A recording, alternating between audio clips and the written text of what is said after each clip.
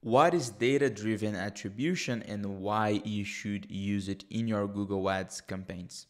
In this channel, we talk a lot about e-commerce and Google Ads more specifically for e-commerce brands. We work at Leadways with a variety of brands doing anywhere between 500,000 and 50 million a year, and this is a question, this is an area where we are working a lot on. We are doing a lot of research on attribution. We are following up on all the trends. We are learning as much as we can about attribution and the changes that have been going on with Google Ads. Now, as you can see here, Google has multiple attribution models: last click, time decay, linear, position based, first click, and data driven, and it's going through a shift.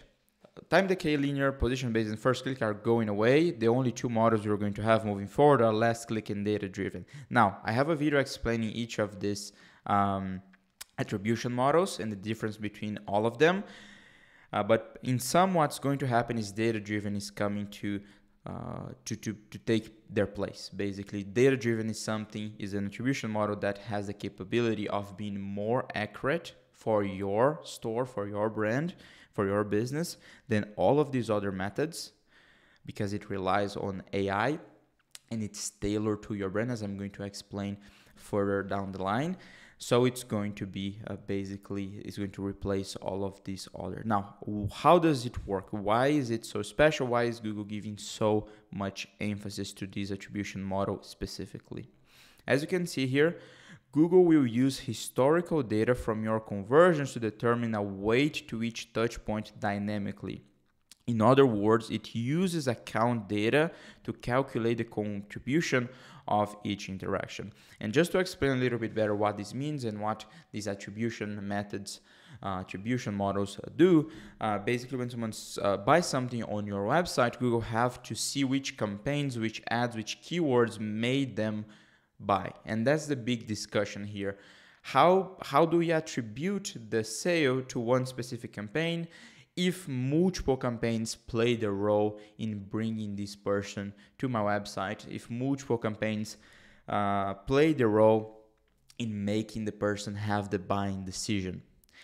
Now, that's the million-dollar question here, and Google is trying to figure out the best way to explain the customer journey in numbers with these attribution models. Now, last click, time decay, linear, position based, and first click were templates, were frameworks, basically standardized attribution models which told you a story. The problem is no one of these attribution model is perfect for your specific customer journey. Your customers, they are not on a linear mindset when they are going to buy your products from you after seeing multiple ads. They're also not only thinking about the first ad that you show them on a first click attribution model, and most likely they are not buying because of the last ad that you show them.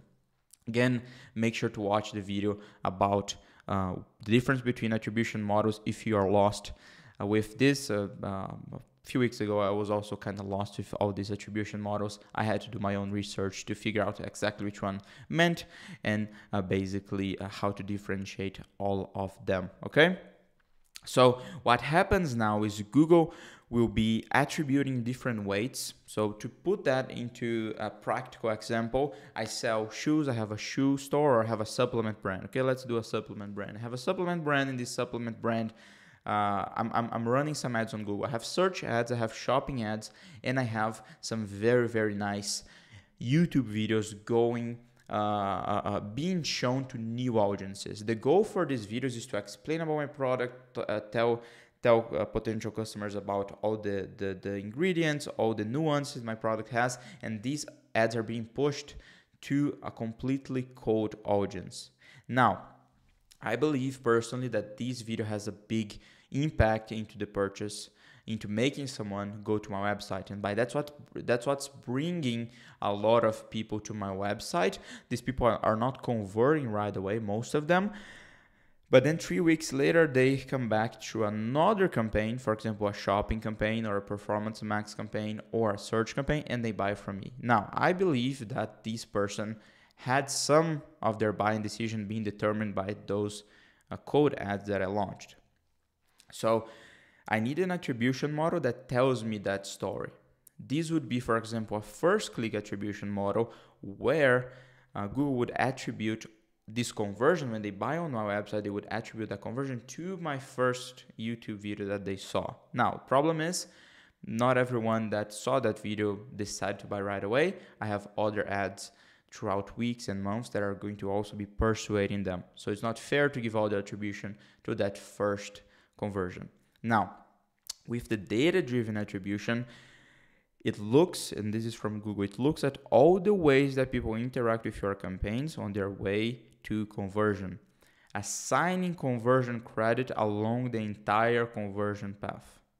So that's where it becomes interesting. Google is trying to see how much of an impact my YouTube campaign had, my search campaign had, my shopping campaign had, and then when it comes to seeing the results on the dashboard, it's going to give me different percentages. So if someone bought something for $100, but if 30% of the reason why they bought it came from was due to YouTube, then they're going to give 30% of the conversion value and the attribution to the YouTube campaign. Now, I'm going to get to this when I get to the takeaway section, but this is a very, very interesting attribution model if my goal is to scale my brand. Again, let's talk about that in a second.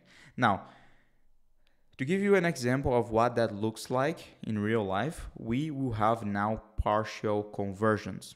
What that means is that, as I mentioned before, my YouTube campaign is going to have part of the responsibility, my search campaign part of the responsibility, and my shopping campaign part of the responsibility. So what you're going to see on your dashboard is, for example, Performance Max had 53.7% conversions. You in a last click attribution model, you'd be like, okay, but how is that possible if someone bought 0.7% of a shoe?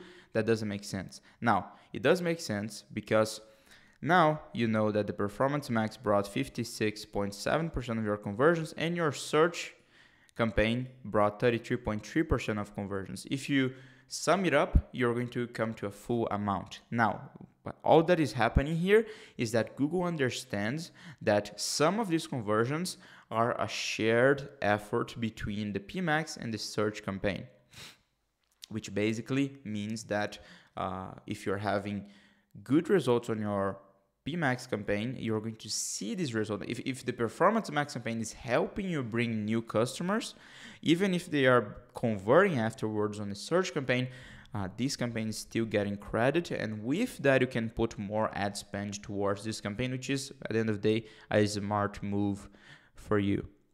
Other example here would be keywords. The keyword 1 brought 56.7% conversions, keyword 2 brought 33.3% of conversions. Both played a role into making someone purchase. Now let's talk about key takeaways here. Data-driven attribution is more growth focused as it gives credit to campaigns that generated interactions earlier down the line of the conversion process, which also means top of funnel. Differently from the last click model, which will attribute everything to the last touch point. For example, bottom of funnel campaigns such as the branding campaign. So back to my example.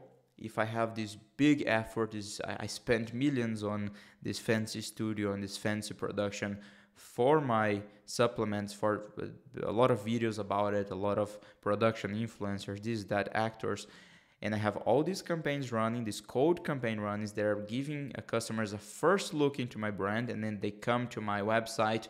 3 weeks later, they search for the name of my brand and purchase via the branding campaign. On a last click attribution model, this branding campaign is going to get all the attribution, while on data driven, Google is going to assign more of that weight to these initial campaigns. So what this means for brands that are looking to grow, you'll now be able to see which top of funnel, which acquisition campaigns are being responsible for bringing customers. Therefore, you put more budget towards these campaigns. And if you look at your account ratio after 6 months using these attribution models, you're going to have a much more customer acquisition focused approach to your overall Google Ads strategy, which is exactly what we do at the agency. We work with these brands with the main focus of bringing them new customers as much as we can from non-branded campaigns, from cold campaigns, and data-driven is helping us accomplish that. Data-driven is helping us get to that point more clearly and basically giving more insights on how we can bring new customers to these brands through more top of funnel efforts, which is fantastic, which is exactly what brands want. We don't want to be just recycling conversions. Another relevant takeaway here is that the data-driven attribution model only accounts for touch points coming from Google Ads campaigns. It's not going to account for Facebook ads, ad views, not going to count for Bing ads, search ads, not going to account for other marketing efforts, billboards on the street perhaps. Which means we still have a lot to work on for multi-channel attribution, which is the billion-dollar question about attribution. That's why we are seeing all these startups being born to deal with attribution. So while you can't see what happens on a big scale between all of your different marketing efforts for your brand, you can see at least within the Google Ads network, which means the different campaigns you have on Google, YouTube, search, shopping, performance max, etc., how each campaign contributes to your overall Google Ads result, your overall revenue generated from Google Ads. We are still a bit far from figuring out attribution for good, for having a perfect attribution model, but it's interesting that Google is moving towards this direction with data-driven attribution. So that's it for this video. I hope I clarified what this model means and why it's so interesting and why I believe you should be using it. We have another video, as I mentioned, going through and explaining each of the attribution models. I strongly recommend you watching this. And this is pretty much it for this video. I hope I see you again next week for another Google Ads video, more specifically for e-commerce brands selling CPG products, subscription products, or any kind of product. Really, we bring a lot of valuable insights about Google Ads. So if you liked it, make sure to subscribe and to leave a comment. If you have any questions, feel free to let me know. I'm happy to answer. And with that said, I will see you next week.